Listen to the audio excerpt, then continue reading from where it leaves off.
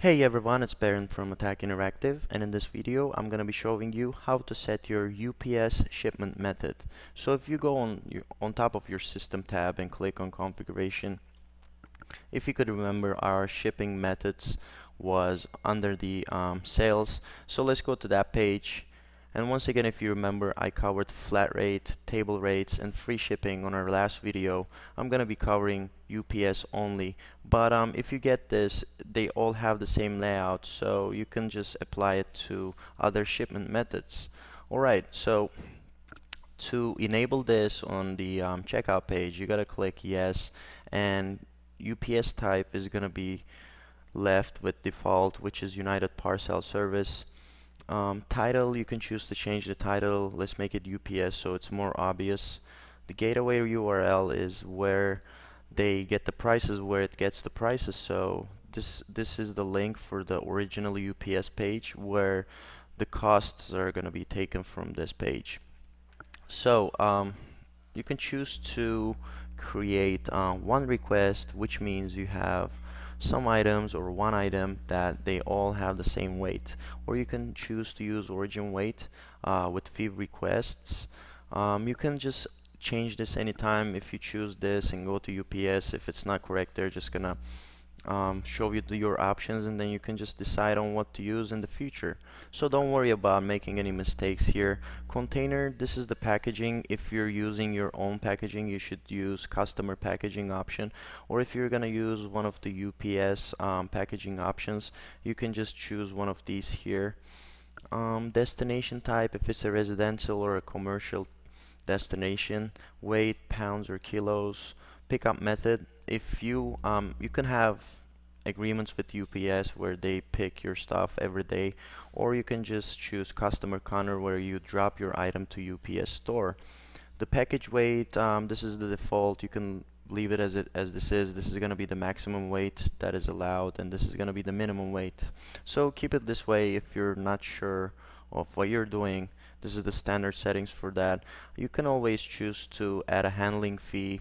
You can put a fixed price or a percent of the item they're ordering. Let's just keep it fixed, and let's keep it per package. So per package, the handling fee is gonna be $2 per package. But you can choose to apply it for an order where they can have 5 items or whatever. Allowed methods, once again, if it's blue, it is allowed. You can choose to allow one option, 2, 3, or you can choose to select it all by clicking shift click.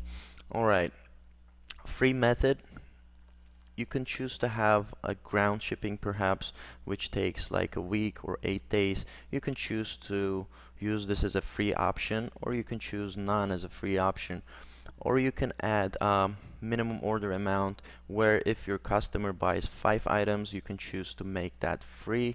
In this case, you have to put 5 on the amount, and then you have to enable this. So this means if I'm ordering 5, I'm gonna have free shipping. Error message, if there's something wrong, this is the message it's gonna show. You can choose it however, you can change it however you want. And the allow countries, if you choose this, it is gonna allow the shipment for every country. Also, you can choose specific countries. In this case, we can choose United States. Debug, leave it at no. Normally it's no. You can choose to enable it. Show method if not applicable. This is if this method is not there. If you choose yes, this is how you're gonna see it. Okay, so refresh. This is how you're gonna see it. If the method is not there, if it's not enabled, and if you click on